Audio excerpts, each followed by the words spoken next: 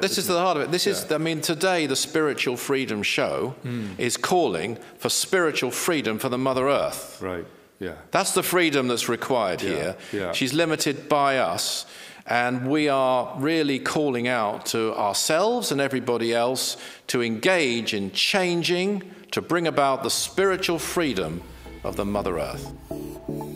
The Spiritual Freedom Show with Richard Lawrence, where politics is not the answer, materialism counts for nothing, and spirituality will set you free. All right, Richard, welcome back to the show. Thank you very much. Now, I've got something very special, I think, to share. I'm thanking you for thanking me for coming back onto my show, which I do. It's the world we live in, people. I happily do with you, yes.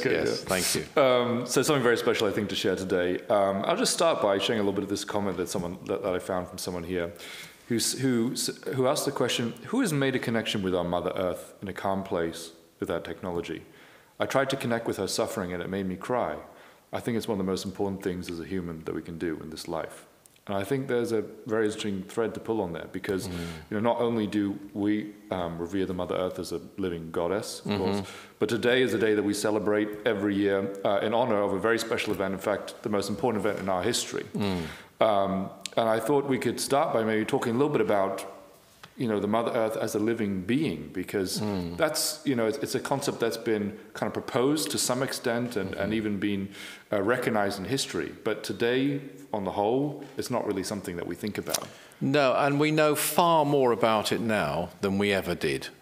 And that's not specifically coming from the Nine Freedoms. The Nine Freedoms helps us to understand everything. Sure. But it's certainly coming from the knowledge of Dr. George King and the knowledge he received from Mars Sector 6, who gave the Nine Freedoms in other transmissions and other revelations. And the life, as it were, of the Mother Earth, it's a tragic life. We have the seventh blessing, of course, which is something very good for people to really focus on today in the 12 blessings. Blessed is the Mother Earth, and we should really never should have really a day pass that we don't think about and bless and thank the Mother Earth, because we wouldn't have experience without her. The experience cycle that we are allowed on Earth by the Mother Earth is very different. That we can learn from the Nine Freedoms, from the experience cycle on other planets. It's much more limited, much more limiting. It goes back to us accepting free will rather than freedom, and now we need our free will to find freedom. That's just the way it goes. And so we have things like reincarnation for most people, and not for the ascended masters. But that of itself isn't the natural order of things. The natural order of things, and this will happen in the New Age on Earth, is for people to be, as it were, incarnated, procreated, whatever word you want to use, through the flame of the planet upon which they dwell.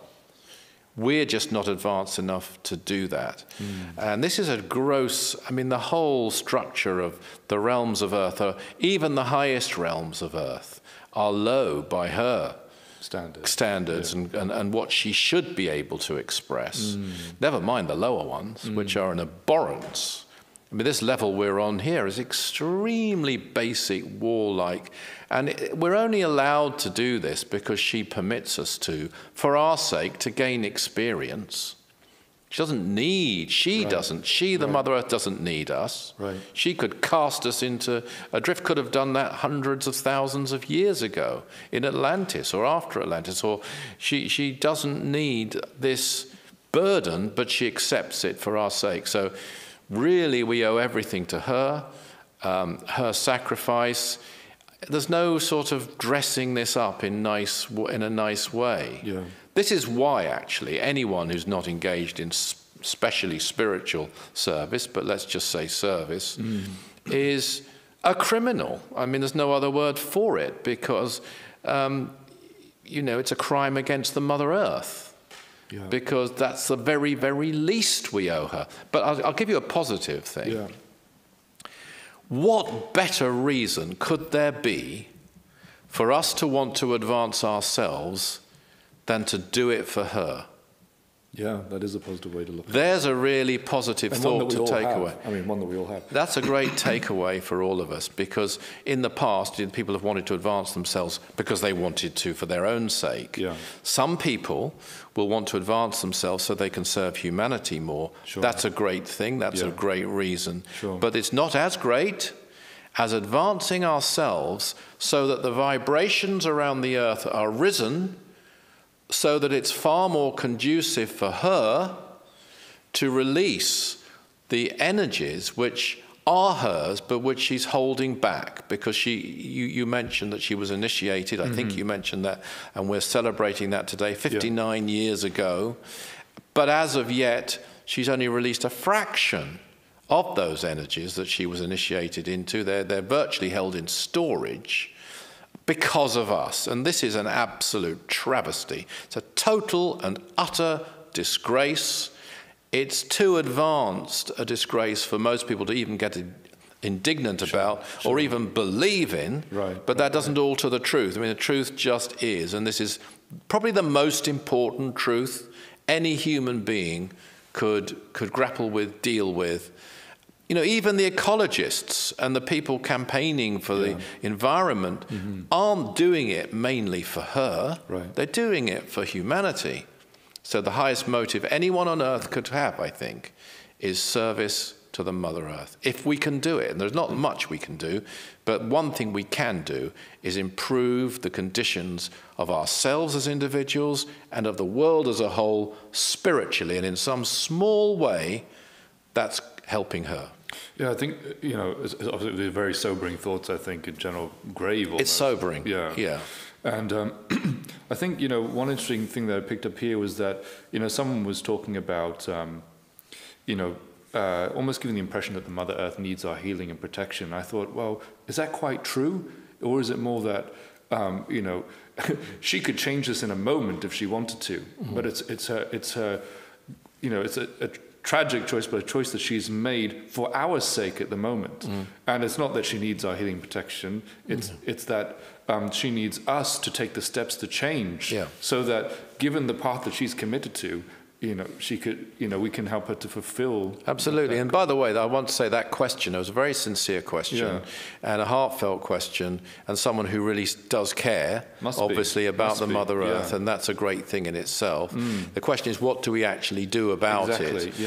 Because, you know, there's not much point. I mean, you're right, it is grave. We could wallow in it. We could be sad about it, but that actually in the end isn't going to help her. The only thing is that if it spurs us into some form of action, and there isn't, as you rightly say, I mean, we can send healing, and we could pray, and we do, and we can bless her. The energy itself actually goes into the ethers. It goes out to the devas around the earth. It doesn't go directly to her. Indirectly, it's obviously karmically a very good thing, and indirectly it's good because it's raising the vibrations. But there isn't very much, let's face it, that we can do directly for her other than improve our own behavior, improve the state of the world. And this should be the greatest and most overriding motive that anyone could have.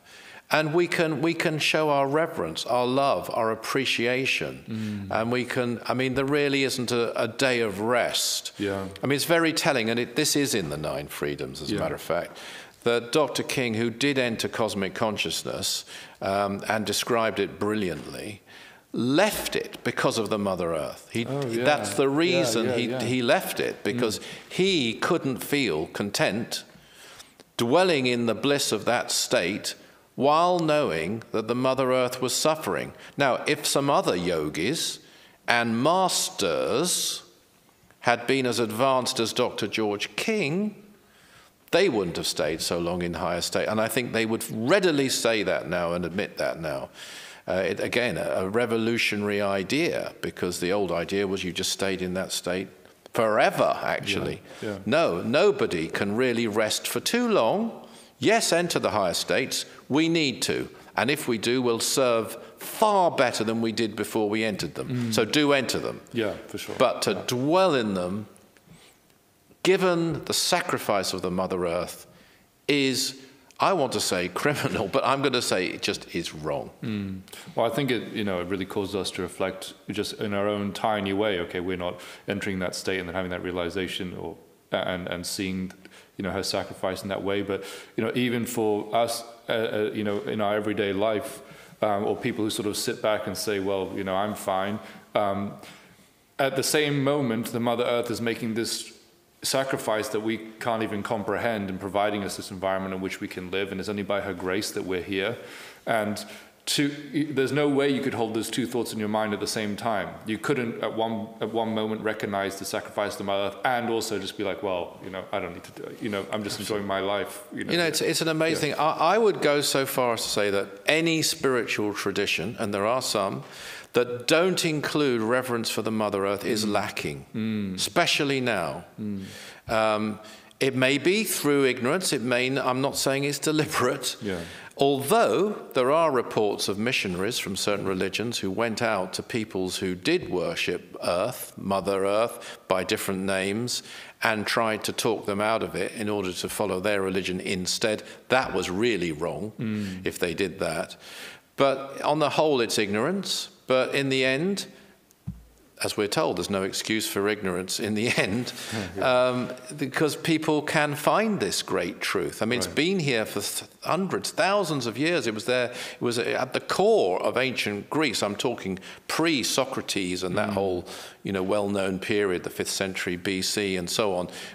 Before then, Gaia, the Mother Earth, was at the pinnacle of their reverence, and rightly so, and that's where she should be. And every spiritual person on earth, actually every person on earth, but every spiritual person, part of their devotions, the main part, the most important part of what they do should be directed towards the welfare, the betterment, the help, the service, the devotion to Mother Earth.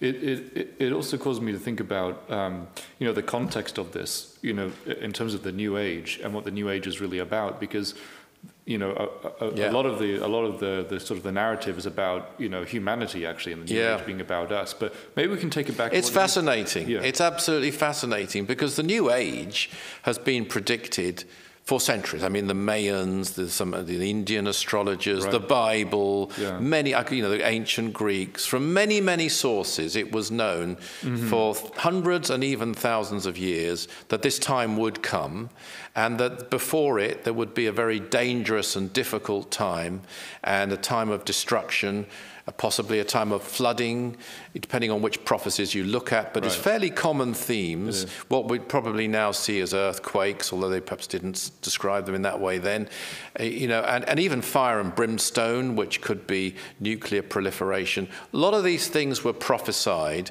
Some said the end of the world even, but some said after that will come this great new age. And so that's a pretty common theme. And it's happening. It's not wrong.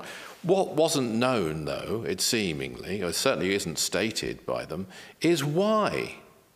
What's the reason for this? And without that why, you'll never understand, because it does read very strangely. It's some biblical text, almost like God is going to lose patience. He'll put up with so much, and then that will be it. And, there'll be fire and brimstone, etc. It's not that.